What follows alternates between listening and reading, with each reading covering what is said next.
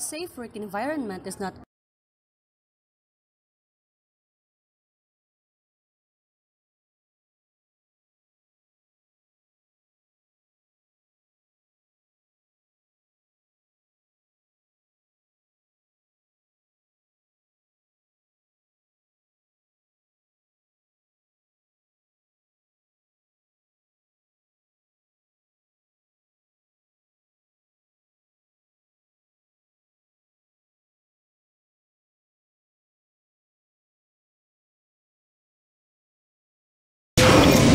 Magandang gabi po, Luzon, Visayas at Mindanao.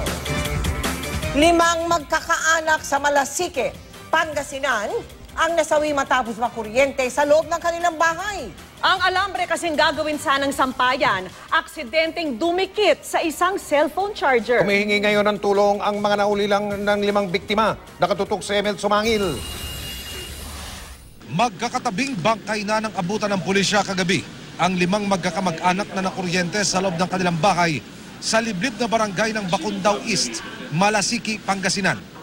Nadiskubre ng mga kapitbahay ang sinapit ng magkakaanak pasado alas 10 ng gabi dahil sa walang tigil na pagtahol ng alaga nilang aso na tanging nakaligtas sa aksidente. Yung mag-asawa nga, gumagawa sila ng sampayan kasama yung isang anak nila. Okay. Yun nga, aksidente po na ikabit na nakadikit po yung alambre doon sa wire at yun po ang cause ng pagkamatay po nila. Batay sa pagsisiyasat ng Malasiki PNP, dumikit ang alambring hawak noon ng magkalivin na sina Ariel Colarco at Rochelle Mendoza sa outlet ng kuryente kung saan may nagcha-charge ng cellphone.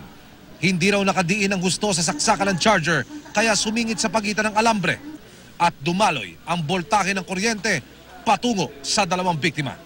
Nadamay daw ang anak nilang grade 3 na si Gian dahil kumapit din ito sa katawan ng ina para sana ilayo siya sa saksakan. Pero sadyang mabilis daw ang paggapang ng kuryente kahit pati ang kapatid at pinsan ni Rochelle na sina Michael at Henry na sasaklolo rin sana na kuryente rin. Ayon sa PNP, dapat tandaan ng publiko na ang mga naka-expose o yung mga nakalabas na wiring ng outlet o saksakan, pati na yung mga isinasaksak natin dito ng mga substandard na appliance ay napaka-peligroso. Mula Maynila, umuwi ng biglaan sa Malasiki ang pamilya ng mga nakuryente. Hindi ko po kaya paliwanag. Kasi po kung tutusin, parang gusto ko na rin sumama sa kanila dahil iniwan nila akong mag-isa. Parang gumawa mundo sa akin kasi sabay-sabay sila. Humihingi ng tulong pinansyal si Aling Nida sa pamahalaan. Gusto kong humingi po ng tulong kay President Duterte na sa nangyaring ito, sana konting tulong lang pong ipagkaloob niyo sa amin. Para po mapaayos ko po ng lagay yung mga anak ko. Mula dito sa Malasiki, Pangasinan, Emil Sumangil, nakatutok 24 oras.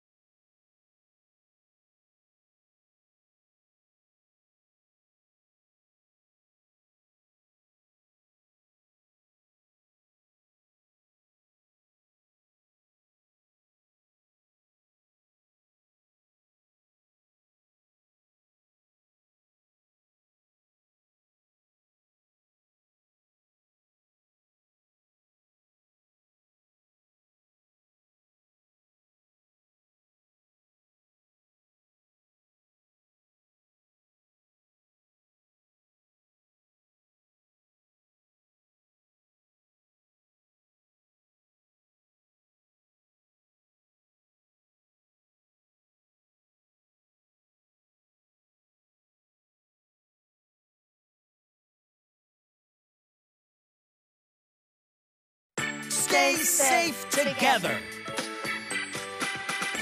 Hey there. Psst. No, down here. Shocked? Don't be.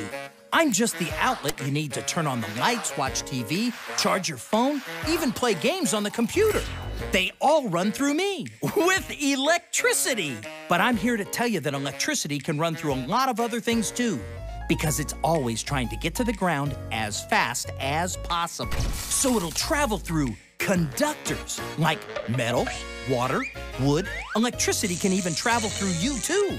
That's why you've got to play it safe and sound when electricity's around. So come on, come in. In there? Sure. Let's explore my top 5 that can keep you alive. Let's see. Why don't we start with, How about number 1? Number 1?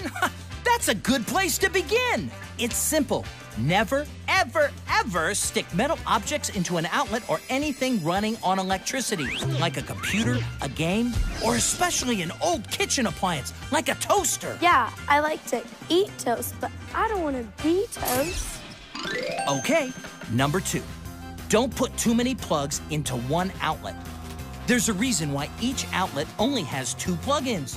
Using any more than 2 could spit sparks and start a fire. So, if I need to plug in more, I'll always use a power strip.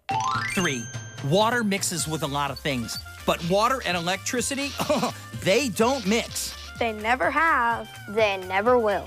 So to avoid a really shocking accident, that means no hair dryers, no phone or game chargers, nothing plugged in near a tub or sink full of water. Play it so safe that you never even touch an electric switch when you're wet. And hey, that means no radios near the pool either. Number 4 is so easy you won't even have to look it up.